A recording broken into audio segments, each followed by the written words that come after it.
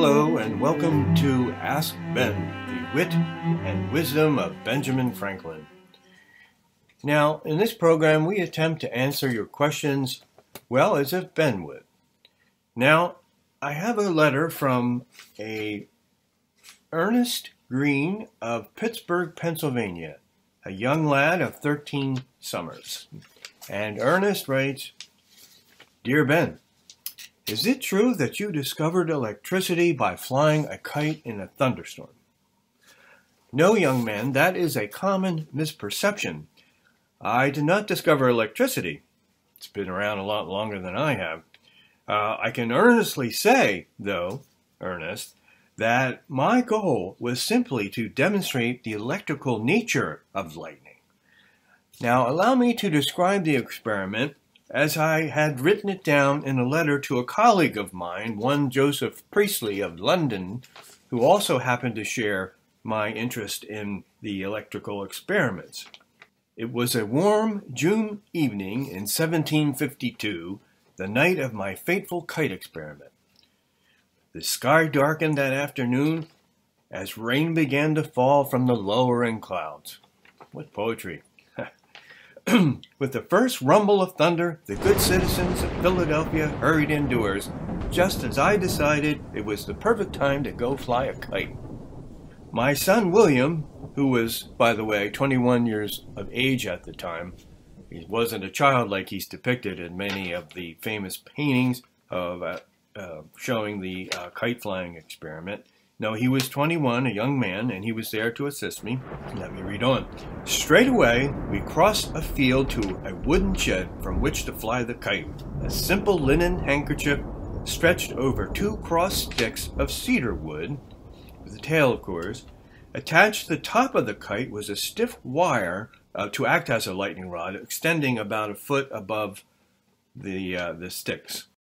Now, to the kite was affixed a hempen string, and attached to the hemp twine was another string made of silk, the end of which was held by me in the shed and kept dry. Now a metal key was tied at the end of the hemp string. William launched the kite aloft underneath flashing skies. It seemed an interminable wait, but at last, as the storm intensified, I noticed the hemp fibers standing straight out from the rope.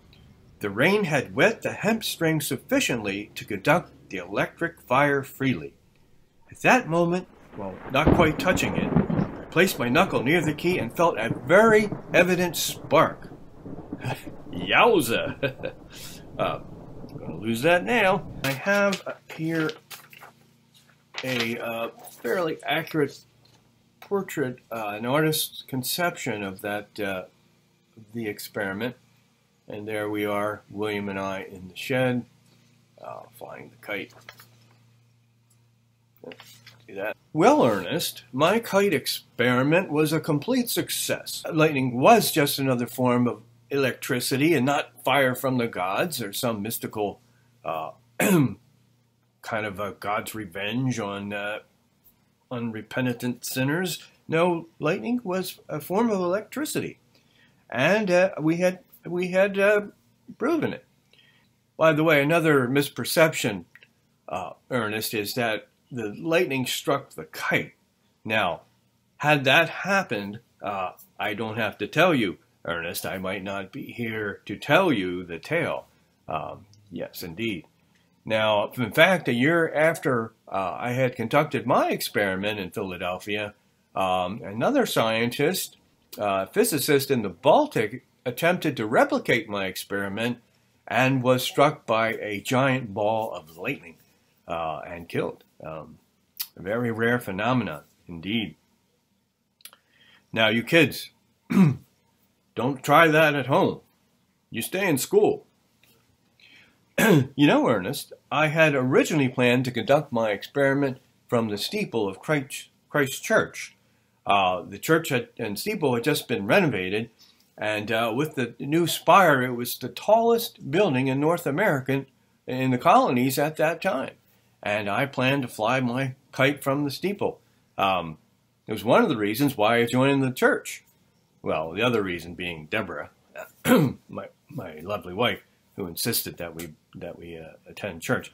In the end, I decided that it would be better to conduct my experiment, from a field in the shed with flying the kite, and not risk the wrath of the Almighty, if you know what I mean. After my successful experiment, I continued to work on my invention of the lightning rod to protect homes of Philadelphia citizens from lightning strikes and the resultant fires that occurred. And in 1753, I was recognized for my curious observations on electricity with a Copley Medal, a distinguished honor indeed, very prestigious. Thank you, Ernest, for your question about my electrical experiments.